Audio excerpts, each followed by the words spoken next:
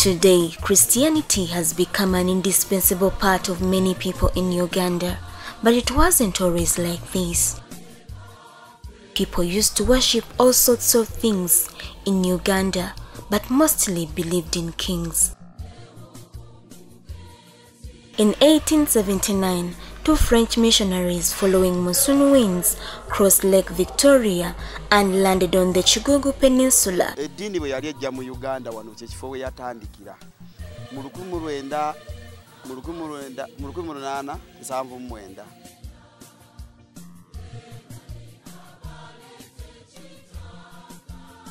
They were the first Catholic missionaries to arrive in Uganda, and on 17th February, annual pilgrimage still convenes at the site.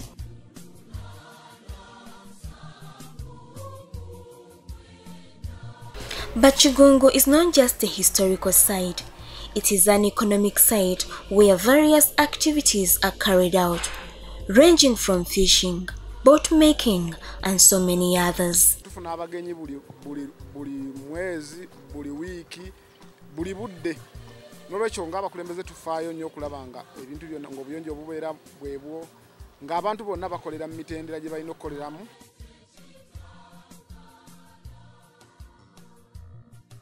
However, residents haven't been so kind to nature that has offered them a lot to live for. Nakuzina ebyennyanja bifa ku mazzi. Bifa ku mazzi, bifa byokka. Ate ogenda kwesanga mu maaso awo abantu abadde bajja okulambula wano ne basikirwa ku byennyanja ne balyako bajja kuba tebakyabifuna kubanga ebyennyanja bifudde nnyo kifaananyi nga bifaayo katono ekyo ne kirekera awo naye kino kyayiseewo ebyennyanja bifudde ebitundu nga 45 ku buli 100.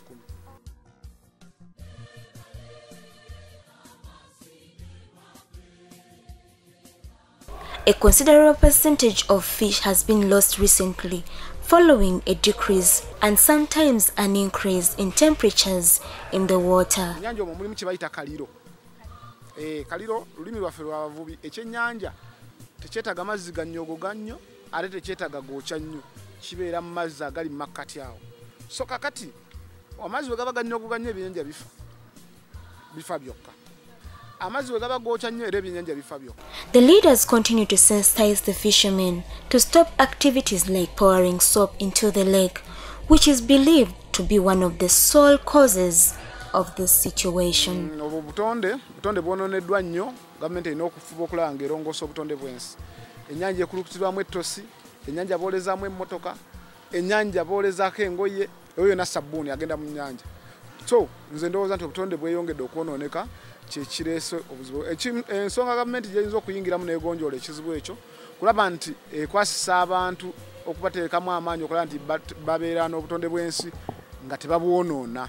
Ebyobufuzi byayonoona embeera y'ebintu byonna.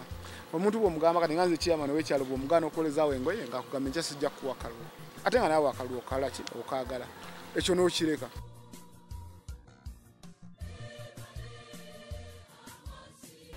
Namale Agnes reports.